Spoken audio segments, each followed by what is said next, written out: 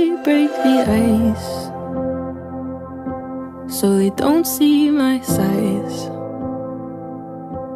And I have to be nice, or I'll be the next punchline. I'm just the best friend in Hollywood movies who only exist to continue the story. The girl gets the guy while I'm standing off screen, so I'll wait for my cue to be comedic relief. Can't be too loud, can't be too busy. If I don't answer now, are they still gonna need me? Can't be too proud, can't think I'm pretty. Do they keep me around so their flaws just seem silly? I say I'm okay,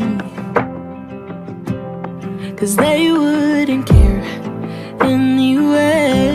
And I could try to explain, but my efforts in vain. They can't relate to how I've drawn out in Sharpie where I take the scissors. If that's what it took for me to look in the mirror, I've done every diet to make me look thinner. So why do I still feel so goddamn inferior? Can't be too loud,